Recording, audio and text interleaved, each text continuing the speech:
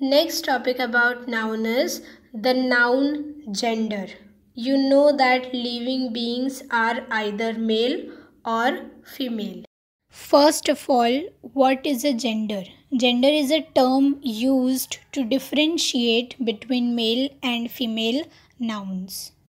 So based on that, there are 4 types of gender nouns. First one, masculine gender. Second, feminine gender. Third, common gender. And fourth, neuter gender. So let's see, the very first one is masculine gender. A noun that denotes a male animal is said to be of the masculine gender.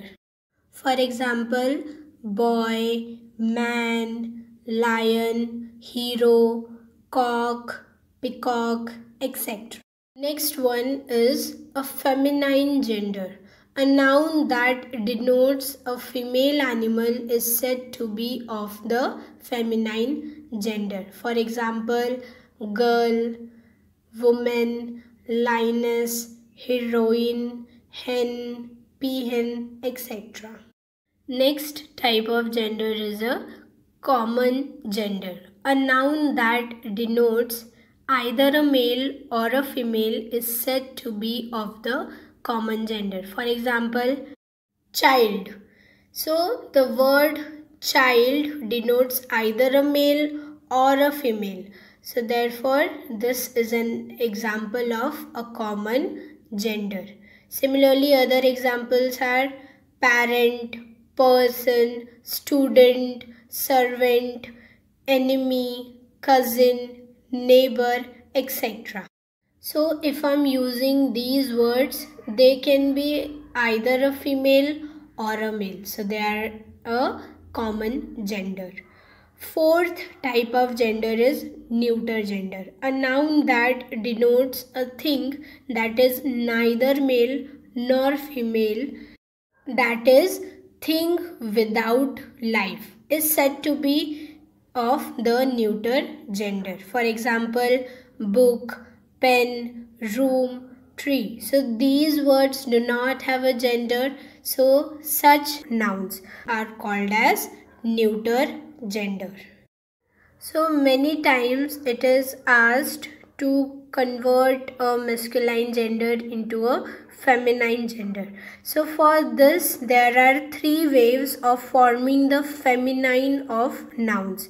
First, by using an entirely different word. For example, if a masculine gender is a boy, then the feminine gender of boy is a girl.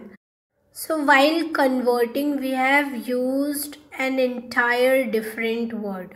Other examples can be husband, wife, brother, sister, king, queen, man, woman, etc. In all these conversions, we have used an entire different word. And the second way for conversion is by adding a suffix for like ESS, INE or A, etc. For example, the answer for author, the feminine gender for author is authoress. The feminine gender for poet is poetess. The feminine gender for lion is lioness. Similarly, for actor is actress. So here we are adding a suffix, that is ESS. And the feminine gender for hero is heroine. So here we are adding a suffix INE. For sultan, it is sultana. So here we are adding a suffix A. Third way of conversion is by placing a word before or after. For example, the feminine gender for grandfather is grandmother. So here we have used a new word after the word grand, that is grandmother. We have added the word mother. The other example we can take, we have to write the feminine gender of manservant. So the feminine gender of man servant is maid servant. So here we have used a new word maid before a word servant.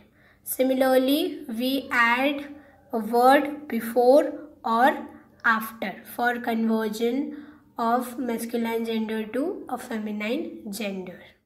So now onwards, you can easily convert the masculine noun into its feminine form with the help of these 3 rules.